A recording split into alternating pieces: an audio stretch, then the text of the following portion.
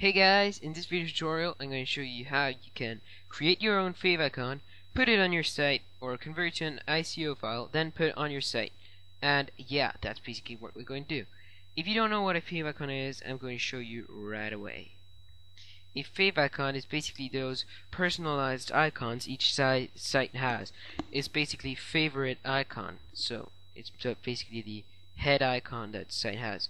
So it's in the tabs bar, it's in the tabs bar, the bookmarks bar, and the bookmarks tab. Also in favorites for Internet Explorer or anything else you might use. Okay, so first of all, we're going to go through on how to create this. I'm going to do it in Photoshop CS4. If you have any other version, please use that. Well, it probably works. It works for CS3, as far as I know. It might work with CS2 as well and under. I have no idea.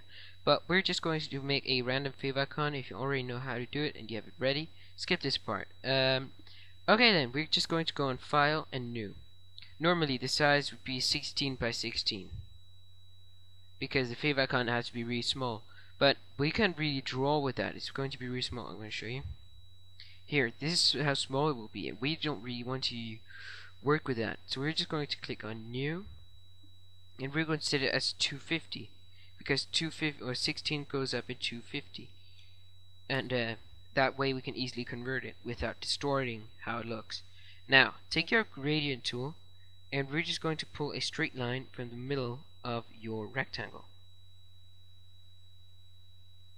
And here we have a little background gradient. You can choose the gradient you want from here.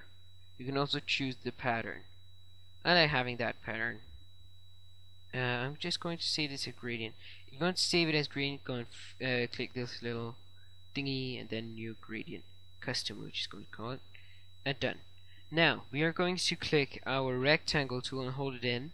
We're going to take our custom shape tool. You might have your ellipse tool activated. Just take your custom shape tool. Now, what you want to do is click this little rectangle over here that says fill layers, I think. Well, fill pixels. Then take your shape you want. We are just going to take this little star here. Anything. Then drag it down to create one. Like this, and then when you have the correct size, it might not be in the middle, so hold your space bar in and you can move it around. If you want it to be a bit bigger, release, pull in, put in the middle, done. And remember to put it as white over here, it's really important, or black, whatever you use. Then we're going to click on File, Save As. We're calling it favicon.png, and we're going to select the format as PNG because we're going to use a PNG to ICO converter. We need an ICO for this. And then OK. Then we're going to open Firefox for ConvertICO.com. The link will be in the description, as for the link to download these programs. Also, you can use this technique in Notepad, anything else. Didn't I say that? I don't know. Well, anyway, click Browse, and we're just going to take favicon.png and click Convert.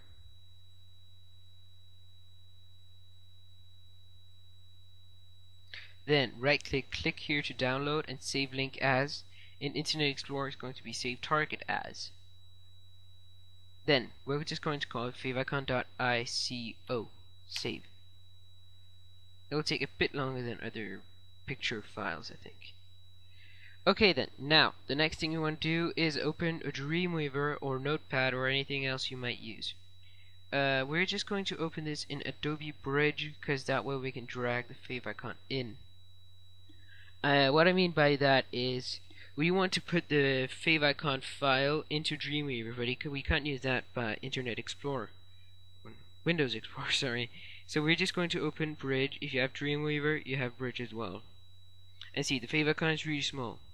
Now, just minimize and select it and put it into the Images tab. And here we have favicon.ico. Okay, now the very last part we have to do is go on Code View, and then we have to put this code anywhere between the opening head tag. You know that by if you know about HTML, you might know that the opening doesn't have a slash here. If it had, it would be a closing one. But this is an opening head tag, and the closing head tag is anywhere. I mean, it can be anywhere for you, because we don't really have the same sex, right? And this is the closing head tag. Also, this is my site on how to make money online. Go ahead and check it out. It's www.moredetailsformoney.tk. Okay then, we are going to, this is our title over here. We're just going to click the end of it and hit return. Then we're going to enter this code. We're just going to call this opening bracket. I don't know what it's called. Link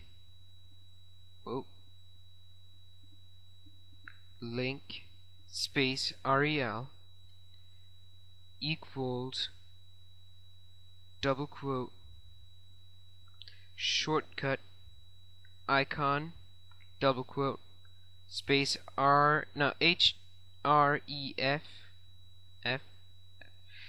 equals double quote and double quote again, and we're just going to put our thingy in the middle of the two double quotes.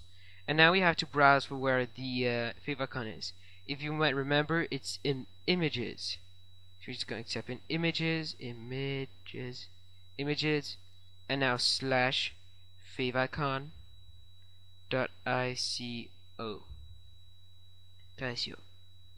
And that's basically the code you need. Now let's, oh yeah, no, we need one more thing. We're just going to hit closing bracket. We remember this. So this is the only part of code you need. The only little code you need for this. It's well, they haven't really put in anything to in the Dreamweaver or front page to make this easier, but this is not really hard. I mean, it's just a little line of code, and yeah. So let's just check out if it works. So we're just going to hit this little globe here and preview in Firefox. Save the changes. And here we have it. We have our little favicon over here, and if you put it on our bookmarks, it's over there as well. So yeah, that's basically how you put a favicon on any of your sites. But this is by far the most important part, I think. Well, it's all important, but this is a really important part. When you upload this to your site, everything has to be the same, or to your hosting site. Everything has to be the same as it is when you're working on it on the computer. So yeah, that's it for today, guys. Thank you very much for watching. Please comment, rate, subscribe, check out my partner's channel. Just they're in the description. And yeah, thank you very much for watching. Bye.